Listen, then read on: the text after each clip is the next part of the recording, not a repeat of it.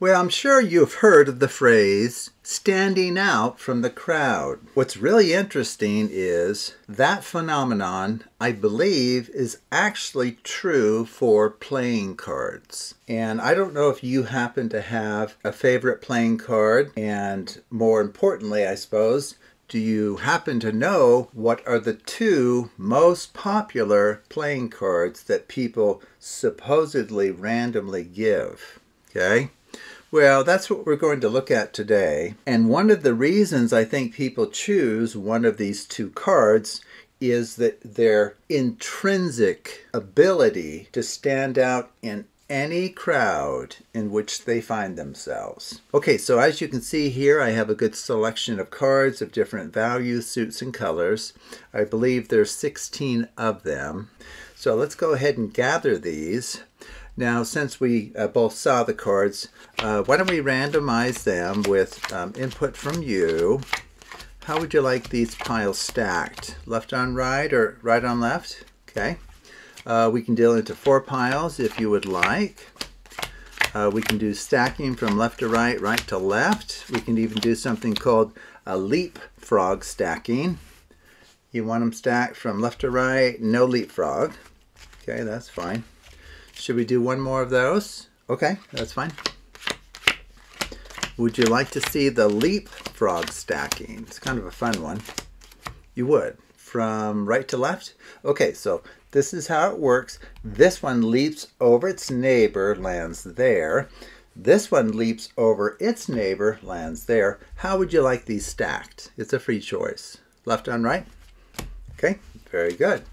We can even deal out into 8 piles, which is kind of crazy here. Now, would you like to stack the top row on top of the bottom or the bottom on top of the top?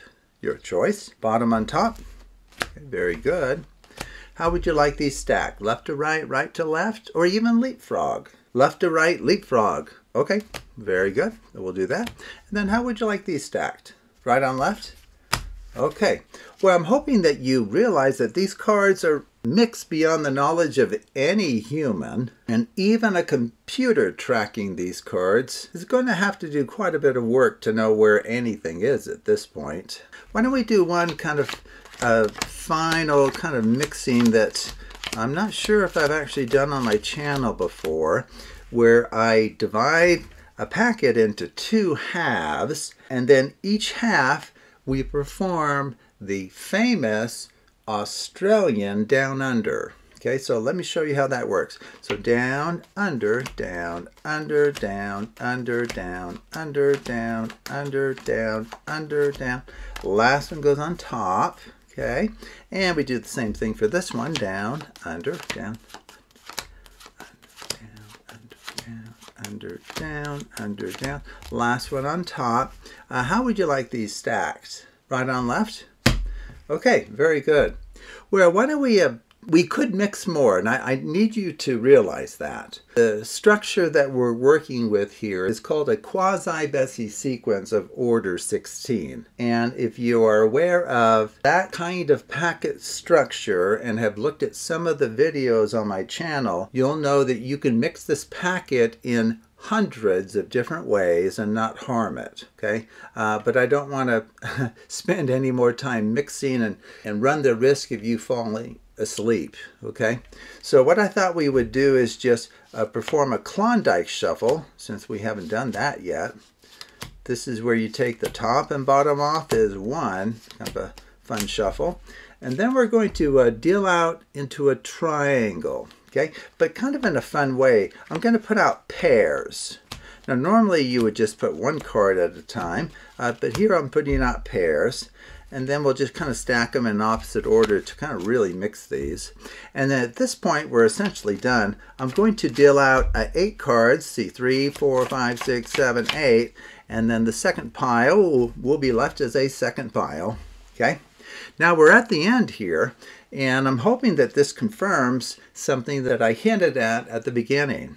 Namely, there are two very popular cards, in fact the most popular cards for people to randomly choose, and they seem to stand out in any crowd in which they're placed. And I think it's one of the reasons that these are popular. So what are those cards I have in mind?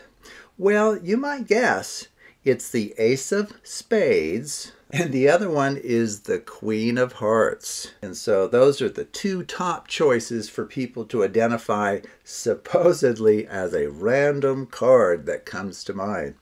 Well, let's see if our little experiment together confirms why that should be the case. Is it actually true that the Queen of Hearts and the Ace of Spades stand out in any crowd in which you find them? Well, I don't know about you, but I would say there's quite a bit of evidence of something going on here. We have 7 black cards with a queen right here at the bottom, and then we have 7 red cards with an Ace of Spades at the top. How in the world did you do that, making this perfect series of choices that led to a confirmation of something that I have just always seen to be true? Because think about it, if you had made different choices along the way relative to the mixing of these cards, the outcome almost certainly would have been different. Okay, very good. Well, this is an example of quasi-Bessey sequences of order 16. Now let me point out something that is just serendipity. Okay, so when you go to do this, just realize that the Ace of Hearts here just happened to be the bottom card after the process that we put it through. So this Ace of Hearts, depending on the choices made and all of the mixing that we did, it could have been here, it could have been over here, it could have been the top, it could have been third from the top, it could have been anywhere in here. The same thing for the Ace of Spades. In fact, I've never seen it turn out this way, where one's on top and one's on bottom. So when you go to do this, the Ace of Spades could be anywhere in here, depending on, like, if left pile stacked on top of right, and all of those choices that we gave the spectator. Okay, so very quickly, so to do this, all you need to do, in fact, these are the two halves we're going to work with. We're going to have the Ace of Spades mixed in with the red, and then the Queen of Hearts mixed in with the black. In fact, right now we have the Ace third from the bottom, here Queen third from the top. I don't know, that just looks ridiculously suspicious, so let's just move the Queen there. It doesn't matter where she goes there. Okay, same thing with the Ace. Okay, so this is what I did, this is what I did to set up the packet. Okay, so you didn't see this. I had already done this kind of pre-recording. So what you do is you just randomly stack these two halves. Okay. Oh, and then in the language of Bessey sequences and quasi-Bessey sequences, let me just point out that, for example, we're considering all of the red cards as ones, including the Ace of Spades, and then all of the black cards as, quote, zeros, including the Queen of Hearts. So when we go to build our sequence, I'll just show you a little write-up here, of 1001, 0110, 0110, 1001. The ones that I've just pointed out would be any of the cards in this first half here, where the Ace of Spades is being thrown in with the red, so it's considered a 1 as well. And then the zeros are any of these, okay? Now there's a really slick way to put them into this organization that I'm going to show you.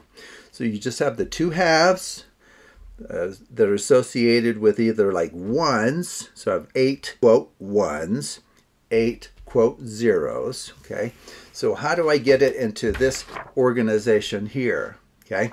Well, there's a really slick way of doing that, thanks to Warner Miller, one of my subscribers. Okay, so this is what you need to do. It's simple to do. We're going to deal out into a triangle. You've seen this before for Bessey sequences of order 8, but this time we're going to deal out pairs. So you just deal out pairs into this triangle configuration. Okay, so this is all pre-setup stuff. You pick up the first pile that was like created, you pick up that one first, but stack in opposite order. So it's counterclockwise now. And then you just perform a mange over under or an under over. Either one works just fine. And then we will have it in this special arrangement. And once it's in this special quasi-Bessey sequence of order 16 arrangement, then you can mix this in so many different ways and it won't harm it. So I don't know how deep we should go here, but so remember we're counting the reds, the red cards, along with the ace of spades as a 1. So just notice, I have a red, so I have 1 there.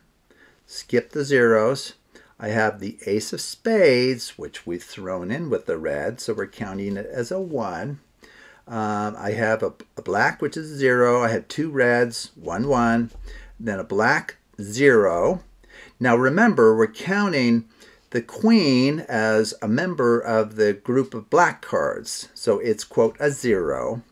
And then we have a red 10, red 4, 1, 1. And then we have a black ace, 0. And then we have a red jack, 1. 2 black cards, 0, 0. And then a red card, 1. So this is a Bessey sequence of order 16 relative to those 2 groupings, in which we've tossed the ace of spades in with 7 red cards and the queen of hearts into a group of 7 black cards. Okay, so now this packet, and so what I did at the beginning, as I started the video, I had this spread out for you to see, and I just kind of showed you, you know, no one's really going to see any structure here. They really aren't. So it's going to look like a random mess, but even if it were in some order, which it is, we went through all of that mixing. We dealt into 2 piles, we dealt into 4 piles, with stacking from left to right, right to left, or leapfrog. I dealt out into 8 piles, and then we randomly stacked the bottom on top of the top, or the top on top of the bottom, and then we even did a left to right leapfrog stacking, and so forth. You can do a pharaoh shuffle, you can do a pairwise transpose, you can do an even or odd up jog. Those are all mixing that we didn't do. You could, okay? And then what I did was, do you remember I dealt the cards into 2 piles, like this, 2 piles of 8 cards, and then independently I performed a down under for each. Well, what that does is it inverts each of those sequences, those packets, so that when you randomly stack those, you're back to a quasi-Bessey sequence of order 16. And in other words, you haven't heard anything. None of that mixing has changed the fact that the structure that we started with is still there. And since it has a known structure, we can take advantage of that at the very end, okay? And the way that we take advantage of it at the very end, we reverse the process that got the cards into a quasi-Bessey sequence of order 16. And so for those who have studied principles on my channel, you'll know that the inverse of the mange shuffle is the Klondike. Okay, so to get it into this special quasi-Bessey sequence of order 16 at the beginning, we did a triangle deal, remember that, with pairs, and then I performed a mange shuffle, over, under, or under, over. Well, to reverse that, you just have to do the opposite of the mange first, which is a Klondike. I did a Klondike shuffle. And then, after the Klondike shuffle, you can go ahead and do the triangle dealing, where you put out a 2, 2, 2, and you just keep repeating that until you run out of cards. And then you always pick up this one first, then this one, then this one, okay? And so technically what this would do is it would bring back the packet so that the top half are all red cards, let's say, with the ace of spades mixed in, and the bottom cards are all black cards with the queen of hearts mixed in somewhere. Well, if that's true, that there's essentially red on top, black on bottom, that means you can just deal out the top half, 4, 5, 6, 7, 8. So these would be like all red with the ace of spades in there somewhere. And then these would be all black with the queen of hearts in there somewhere. Okay, and then you can reveal that and just, point out that, boy, we have just confirmed why these two cards are so special, because they just seem to stand out in any crowd in which they find themselves.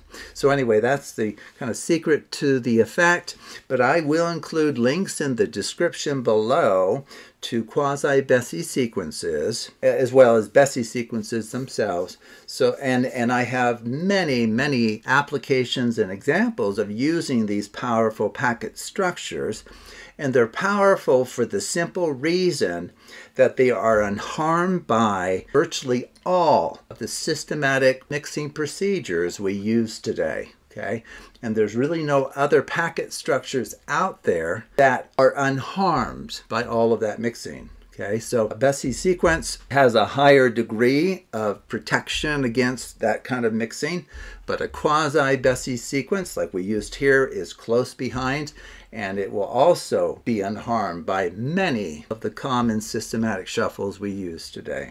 So anyway, take a look at that playlist so you can learn more about these things, and once you understand them, you can create your own amazing mathematical card effects. So thank you for watching, and take a look at other videos on my channel.